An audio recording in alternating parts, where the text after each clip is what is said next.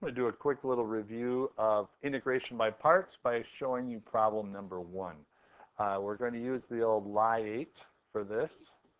Lie8 is a memory tool that U's are up and DV's are down. And L stood for what? Log, like natural log. I stands for inverse. A was algebra. T was trig. E is exponent. So what you do is you look at your two parts here. We have x squared, which fits into which of these letter categories? Algebra, x squared. And where does e to the negative x fit? No, that's not a log. It sort of could be turned into a log, but we're going to use exponent. So when we make our box,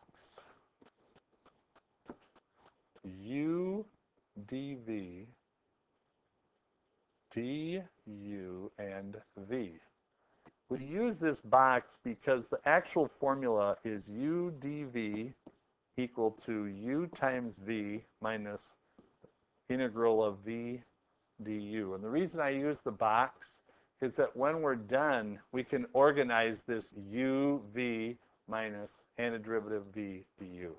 It's all kind of shaped up that way. Okay, next, we said that we're going to, the x squared is top closest to u, so that's going to be my u. And what's dv? What am I going to choose for dv? E to the negative x dx.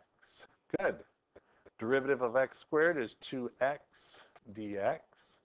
The antiderivative of e to the negative x is negative e to the negative x. And the reason this is a difficult subject is because you're doing derivatives and antiderivatives simultaneously. It's pretty easy to get confused. So now x marks the spot.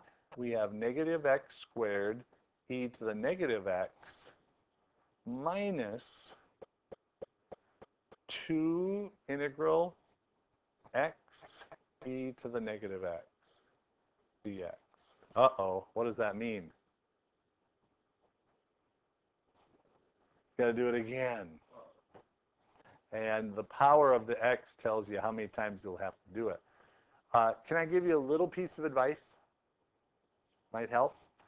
I recommend that for that negative part, that you change this to a negative 2x e to the negative x. It's still the same thing, but I like putting the constant in because then this is going to be an entity for u, this is going to be an entity for dv, and I won't have to distribute later and run the risk of distributing wrong, which is number one algebra error people make.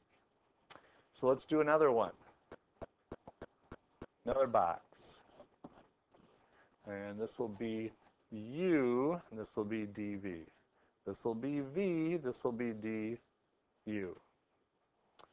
And we're going to put negative 2x here, e to the negative x here. Well, this will still be negative e to the negative x, and this will just be negative 2.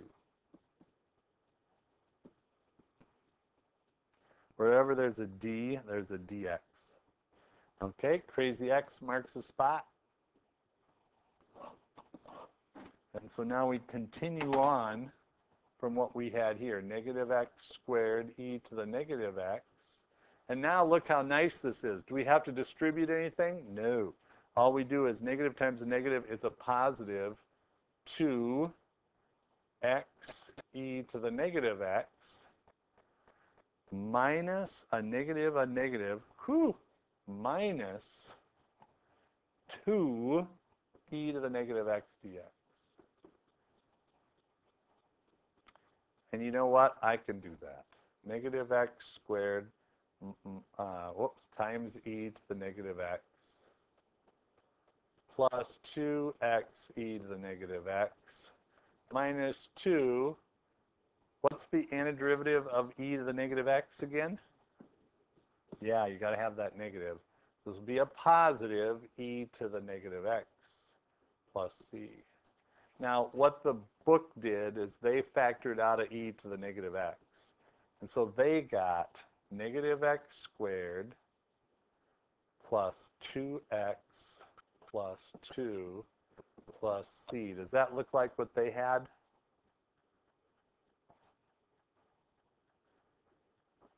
Either answer is fine. I like this one. That's good. And that is integration by parts done twice.